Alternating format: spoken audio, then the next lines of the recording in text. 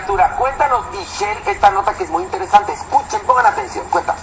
Pues hace unos días habíamos platicado aquí que Shakira posiblemente estaba embarazada, eso decían los rumores, pero ahora hay un nuevo rumor. Dicen que ella no quiere confirmar este embarazo porque está enferma de toxoplasmosis, una enfermedad que da por comer carne cruda o por tener gatos. Pero gracias a esto podría perder al bebé. O sea, como por andar con Piqué. No me confundí. O sea, se embarazó. Puede ser. Pero a la vez le da. A la vez tiene gatos y se embarazó. Okay. Ajá, sí. O sea que Shakira, la revista TV Nota sacó esta información hace 2 semanas e inmediatamente Shakira la desmintió.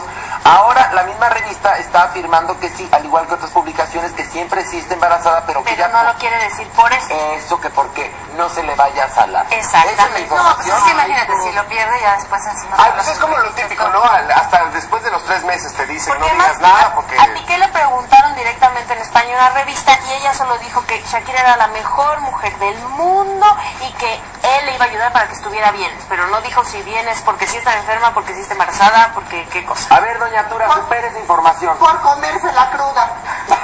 Ay, Dios. ¿Qué corriente ¿No sucede? escuchó? Que la verdad que por comerse la Por comer, como diría Ninel Conde, surimio, ¿qué dijo? Tsunami, por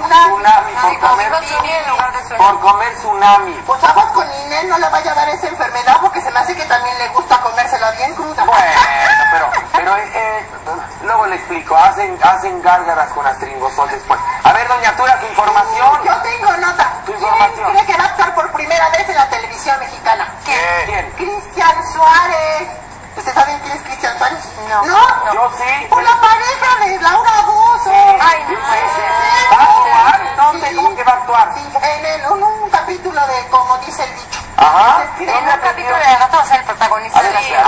¿De dónde aprendió a actuar Él tiene Cristian mucha Suárez? experiencia. ¿En Usted qué? hace más de 10 años que vive con Laura Bozzo, actúa todos los días, haciéndole creer que, ay, qué bien me siento contigo, ay, que me haces muy feliz, que eso no es actuar, que está sin experiencia.